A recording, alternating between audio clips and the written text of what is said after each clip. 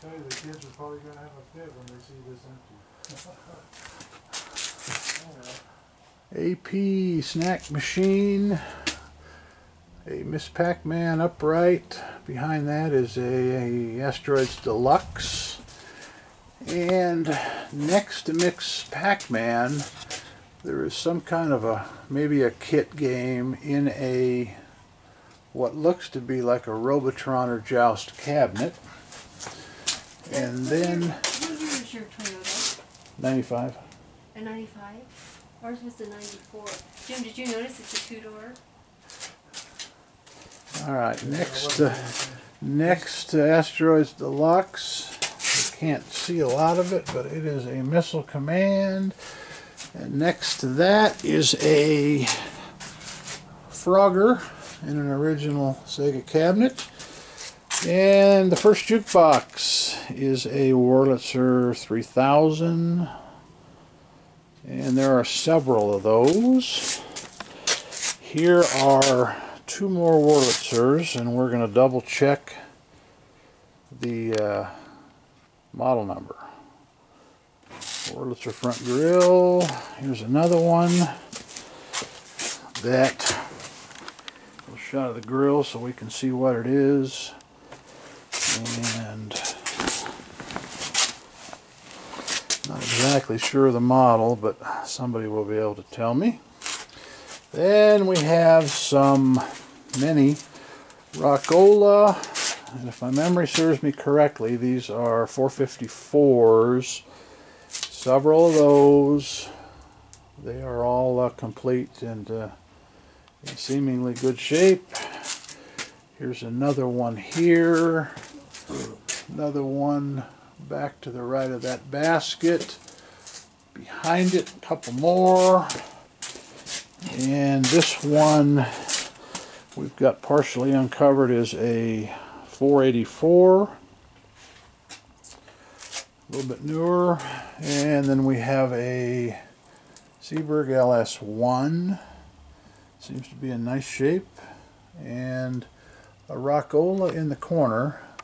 And I'm hoping somebody can tell me what the model is because I can't get to it. I'm not exactly sure. Several more unknowns here. There are about 4 or 5 of the coffin model Rock-Olas. Here is a band shell that I've marked Seeburg number 3. And I think it's the purple one. Another one behind it. And here is a LPC1, as you can tell by the grill. And there should be 3 or 4 of those. I'll just set it up there, Jim. And underneath here, that's another coffin. Should all be Rock-Ola coffins. 2 of them here. And then there's actually, where I'm standing, we can't get to them quite yet, but 2 more Rock-Ola coffins. And then we've got another LS, or LPC1, or no, LPC1 under that far cover, and probably another 1 or 2. And then we're just going to scan over the parts real quick. There is a bumper pool small coin-op table and several speakers. A lot of these were either used with the jukeboxes or the background music systems, which we'll get to in a minute. And miscellaneous and sundry amplifiers. However, most of these machines are complete.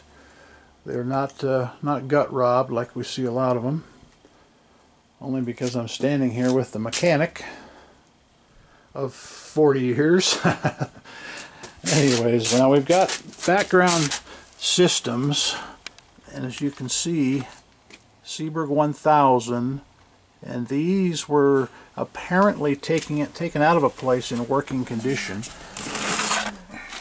A little better view.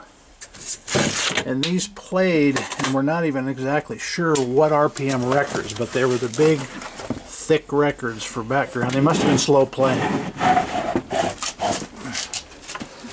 See if we can't get the front view of one of these. Maybe, or maybe not. A little more view of some parts. Well, alright. These are in really nice shape.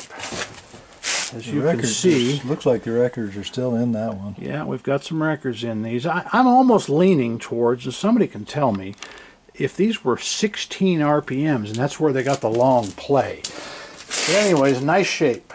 Nice shape. For background music systems. More parts here. And there are a few records, 45 RPM records. And that's about half of what's here. I'm going to scan these cigarette machines, although a lot of people are probably not too interested. These are mostly the 222 Nationals. However, some of these round front ones, and there's only about maybe 4 to 6 of these, somebody may have interest in. Man cave type stuff. There's a couple of them there. Once again, we're not positive of the numbers, but they are the older, the round front ones. Probably built in the 60s. Back in the corner there is a smoke shop, probably an Apollo 850. Now here is another Wurlitzer. We cannot get to the back, but we are thinking it might be a 2900. Here's a little more of what we can see. And I think this one might be one of the ones with the golden bar. Yeah, this has the golden bar. I'm trying to do this one-handed, guys, as you can see. And of course the golden bar played the top 7 records, I think, for 50 cents. And there's more stuff underneath, which we will unveil at another time. Now here are a couple of Wurlitzer 3000s, and these are what they called the Satellite. As you can see the name on the front here, the model was a Satellite, and I believe the number, the 4-digit number, was 3000. Now once again, the very popular golden bar. And there's a couple of those, at least 2 or 3. 2, I think. 2, and then we have wall boxes, a couple of them. I think so. Somewhere for those, and if we haven't got to them yet. These are the wall box, but there's wall boxes, I don't know where they're. Might be some booth boxes for those. Now, one of my favorites of all times is a kid. This is a United, and I would imagine that the model name is Atlas. But it is by United. Not sure the year. I'll look it up later, and maybe somebody can tell me. And it appears to all be there. It's a shuffled puck bowler, as we call them. And the board is back there or something. it's taken apart at the moment, but appears to be cabinet-wise in nice shape. And Probably a dime. yeah, I think it was set on a dime. Anyways, that's there's a ton more stuff that we have not been able to get to, which after our first load out of here, we will certainly know more. The El Toro pinball does not go, in case anybody is interested and wants to write me. That stays. But pretty much everything else goes. So, all right, guys, Nevada Arcade, thanks for tuning in.